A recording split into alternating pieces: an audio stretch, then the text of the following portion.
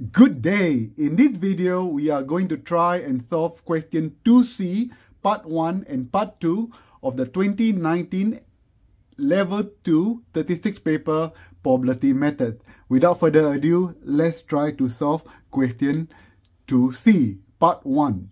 Taylor makes plates at her company. Her plates have a mean weight of 450, which is the same as the previous example in part A and part B. However, the standard deviation of the weight of the plates Taylor makes is higher than the standard deviation of the weight plate for all the company overall.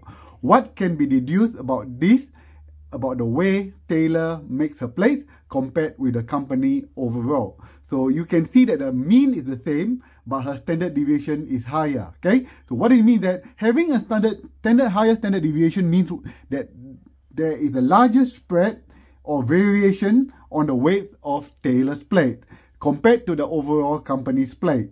So in other words, her company plate, Taylor's company's plate, are less consistent. It's made less consistent than the other company's plate as a whole. So if you can answer that, the difference between Taylor's plate and the whole company's plate, because she has a bigger standard deviation, that will give you a merit.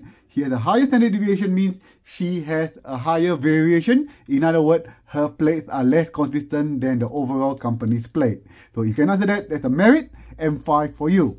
Okay, now we're going to do part 2. Part 2 is an excellence question, and we shall need to bring a calculator to solve this. Okay, so I'm going to adjust the paper, and we are going to bring in the calculator.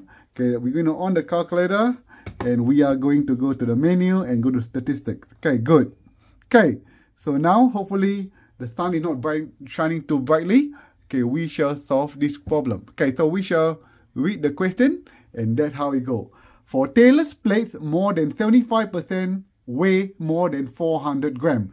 We know that the standard, the mean was 450. 400 had to be on the left, and 75% weighs more than 450, so 400, so you're going to be, this area here is 0.75. What is the range of possible values of the standard deviation or weight of Taylor plates? Remember that in part A and part B, the standard deviation was 35. So we need to remember that it's more than 35 degrees. Okay, so we need to calculate the standard deviation of Taylor's plate. To do that, this is the non-standardized. So 450, 400, the mean is 450. The more than 75% is 400. So that's the X value. And you know the area here is 0.75. Okay, so we need to find the Z value from the doing the standardized. You need to use the graphic calculator to calculate the Z value. And then from the Z value, we're going to put in the formula, and we are going to calculate the value of the for standard deviation with the sigma. Okay, okay, so to do that, we are going straight to the statistics. Okay, then we go to distribution and normal F1. Then this time it's inverse normal. Whenever they ask to calculate mean or standard deviation, we have to do a inverse normal with standardized inverse normal, where the mean equal to 0 and the standard deviation equal to 1. So we're going to put inverse normal. Okay, so now it's on the right, so we're going to put on the right. So this is the right, so it's already done. Right, execute. Okay, sorry. Then its area is 0.75, because the area is 0.75. Click in that. The sigma is going to be 1, okay, because it's standardized, and mu is 0. Once you've done that, execute the button, and it's going to be 0. So your value for Z is going to be 0.6745. Okay, that's your Z value.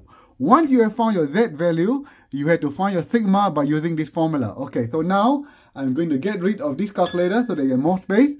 So now your Z is now replaced by this number, 0.6745. That is equal to X. X is 400 minus mu is 450. And then your sigma is what you're going to find. Okay, so now we're going to simplify them. 0.6745 equal to minus 50 over sigma, because 400 minus 450 is minus 50. Okay, so now what we're going to do, we're going to multiply sigma on both sides, or you can do it direct to solver, but I'm going to use a long way method. 0.745 sigma, because you multiply by sigma on both sides, equal to negative 50.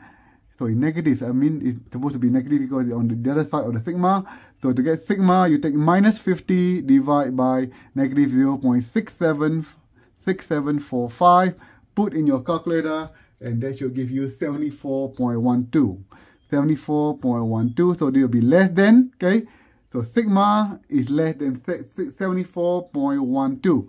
Because the first part of the standard deviation is more than 35, so the range of possible value of standard deviation is going to be between more than 35, but is less than 74.12 grams. So if you can do this, that will be an excellence in this paper, and you should be on the way to get excellence in this paper. Cheers everyone, and have a good day.